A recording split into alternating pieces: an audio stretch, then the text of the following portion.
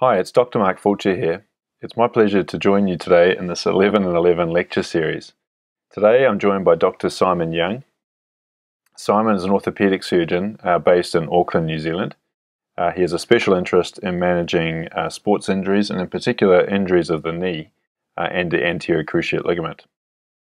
Simon's also an academic with a research post at the University of Auckland. So welcome, Simon. Thanks, Mark, and thanks for having me. Thanks for being here. So I understand you're going to talk to us today about the anterolateral ligament, and in particular the role it may have in anterior cruciate ligament injuries. Yeah, that's right. So the anterolateral ligament's a structure that's been in the news a little bit lately, and anyone who works in this space may have heard of it. And what I'm going to talk about today is what it is and whether it may have a role in improving our outcomes after ACL surgery. Now, I'm a specialist knee surgeon, and anyone who does a lot of ACL surgery will know that it's generally a successful operation in helping people get back to their chosen sport, but it's far from perfect. And just as people can rupture their own anterior cruciate ligament, the one they're born with, many patients who have this surgery, this reconstruction, go on to rupture again. And this is a study from a group called Kaiser Permanente, which is a hospital network in California. It was a big study with 21,000 patients, and they looked at patients who had had ACL surgery and then gone on to fail and need a revision procedure. You can see there that the failure rate in patients who are under 21 by 6 years was over 10%, which is pretty high. And this study looked at what were the key factors that cause patients, or the risk factors for patients who went on to have a failure of their ACL surgery.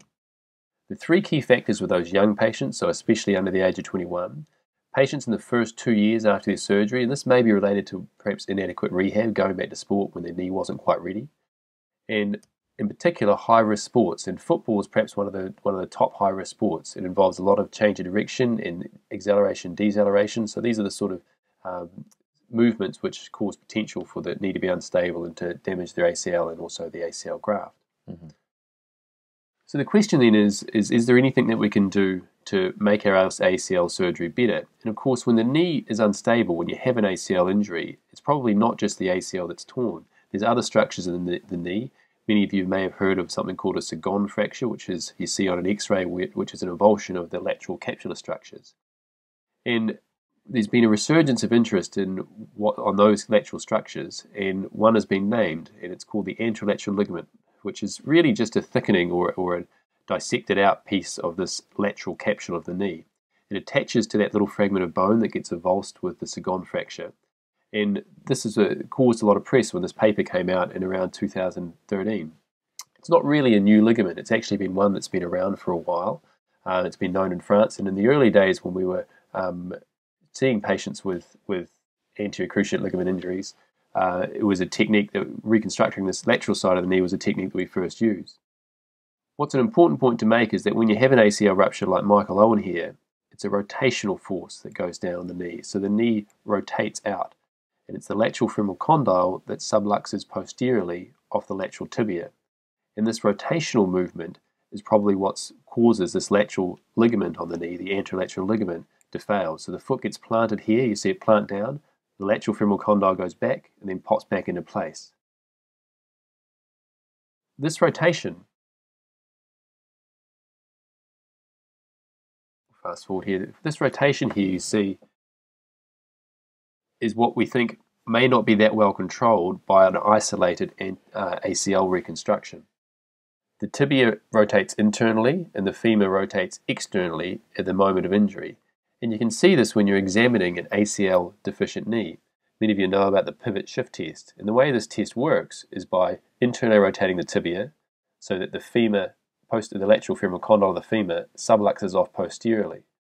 That rotation then reduces as the knee is forced into more flexion. So that clunk that you're seeing is the knee reducing.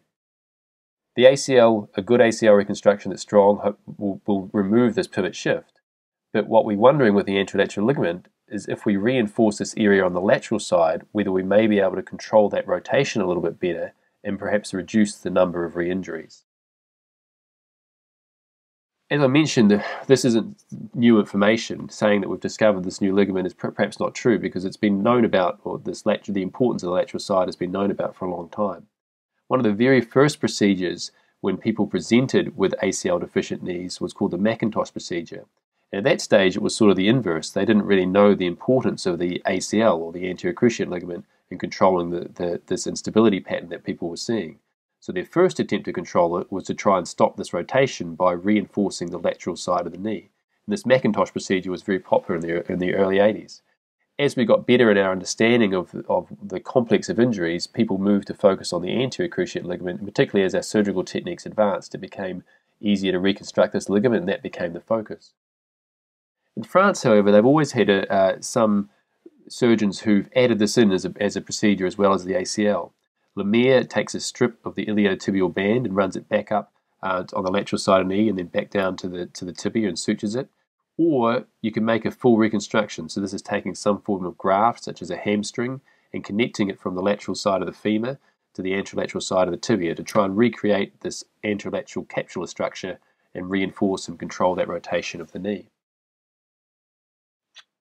Recently, there's been some clinical data to support this theory. This is a study from Bertrand Sonnery-Cottel, who is a well-known knee surgery from France, who works at a FIFA Centre of Excellence in Lyon. He took 541 patients who had a primary ACL injury, and they'll look at their age there. They're aged 16 to 30 and involved in pivoting sports. So these are the high-risk patients that we're worried about. This was a retrospective review of patients who had either a BTB autograft, a hamstring autograft, or a hamstring plus the addition of this anterolateral ligament reconstruction. And you see there the re-injury rates were 10% in the bone patella bone group, 16% in the hamstring alone group, but only 4.1% in the group that had a hamstring and an anterolateral ligament reconstruction. So this is the failure rate at 3 years. So this is pretty encouraging, that it seems that with the hamstring graft, which typically does have a higher failure rate than the bone patella bone graft, if you added in the anterolateral ligament reconstruction, the failure rate was much lower. Now this was a retrospective review, so it's far from perfect. We do have some randomized controlled data that's on its way. It's a large study sponsored by Isicos that we're hoping to get some clinical data out for 2 years, and that'll be presented hopefully next year. But certainly this clinical study is showing some promise.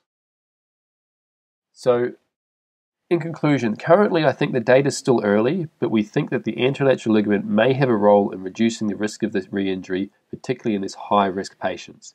Exactly who we should be doing it on, when we should be doing it, and how often we should be doing it, I think those are questions that were still not answered. And hopefully the randomized controlled trials that are currently underway will help provide some answers to this. Look, Simon, thanks very much for that great talk and overview of what is an interesting topic in knee surgery. We're not quite ready to finish with you though, so as you know, there are going to be some questions that have been posed from the medical network. So if that's okay, Simon, we'll crack on with some of those. Yeah, very happy to answer. So just a reminder for those of you out there listening that you do have the opportunity to pose questions to our experts via the network. To do this, you'll need to join the 1111 group on the medical network and post any relevant questions to the wall, and we'll do our best to answer the questions for you. So let's get to them. The first question we have here is, should all ACL reconstructions involve an anterolateral ligament procedure? No, I think the answer to this is almost certainly no. ACL surgery in isolation is generally a very successful procedure, and particularly in the older patients who are at lower risk, I really don't think the re-injury rate is high enough to warrant the additional surgical time and potential complications that may go on with an anterolateral ligament reconstruction. It does involve another incision. If you use a graft technique, you do need to find some graft from elsewhere, so that's either taking more graft from the patient, which has its own morbidity, or using an allograft, which adds significant cost to it.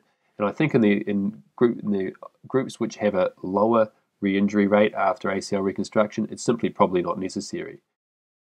Which exactly patients should get it and which ones shouldn't, I think this is currently a very open question. Mm-hmm. Our next question is, what are your indications for adding this procedure? So you've touched on that a little. So my first indication is anyone who's having a revision ACL reconstruction. They've already demonstrated that they're high risk because they're onto their second ACL. So I think in that situation you want to do absolutely everything you can to reduce the risk of that happening a third time. So I do it in all revision cases. My next indication is patients who are under the age of 20 and have significant rotational instability of the knee. So when you examine their pivot shift, and we try to grade this from 1 to 3, so anyone with a grade 3 pivot shift who's under 20 and perhaps say under 25, who I'm really worried about that rotational control, then I'm adding in the anterolateral ligament in the primary situation. And then the third one is perhaps anyone who I've put the graft in, and I think they've still got a subtle pivot glide, and I want to just control that further. That's perhaps a rarer indication, but those are my current practice. So with your second indication, the one with the grade 3 pivot shift, is that a decision you're making in the operating room? In the operating room. So almost always I'm saying to the patients in the primary setting, I may or may not do this procedure. So I tell them, look, this is something we're going to decide on the table. And you have a pretty good idea on some patients. As soon as you put them to sleep and their muscles are relaxed, you can really pivot them. And the ones who've got the really rotationally unstable knee, I think that's probably a sign that their anterolateral structures are more likely to be damaged. Sometimes you may see a Sagon fracture sort of confirming that, but really the Sagon fracture is a sign of avulsion of the anterolateral ligament, but the ligament itself could fail anywhere along its length. Slightly provocative question, this one, but do you think that this is an operation that we'll still be doing in 10 years? Yeah, I think it will be, simply because in France it's been done for the last sort of 10 or 20 years, so it's already demonstrated some persistence. Whether it's widespread, I think is a big question mark, because a lot of these things like this, you see it all the time in orthopedics. Things get popular because of some early basic science data, and those basic science studies and perhaps retrospective reviews are promising. And then the randomized controlled trial data comes out and is disappointing, and then everyone kind of the popularity of it starts to wane. I think in this case, it's certainly showing early promise, but I think the key thing as to whether it'll be still done in 10 years is that randomized controlled data comes out, if it's encouraging, and in particular if the complication rate, if it's not adding in new problems to the surgery, then yes, I think it will be done popular in 10 years' time. And finally, you've touched on this again, but what do you think the significance of a Sagon fracture, that lateral avulsion fracture, is in your decision making? Well, I think we now understand this a little bit better. Everyone saw the Sagon fracture and said, oh, that's pathognomic of an ACL rupture, but without really understanding why. Now we sort of understand that this lateral capsular structure, the anterolateral ligament, actually attaches to that piece of bone, and it's being pulled off by it. So when you see that fracture, you kind of know that there's been some disruption there, but as I mentioned, the ligament itself or the capsular structures could fail anywhere along their length. So the presence or absence of the Sagon fracture perhaps doesn't tell you whether there's been damage or not, but if you see the presence then it's certainly one that you're thinking about. For sure. Look, Simon, thank you very much for joining us. I'm sure you may have some questions for Simon, so if you do, you could post those to the wall of the Medical Network and we could forward to those to Simon in due course.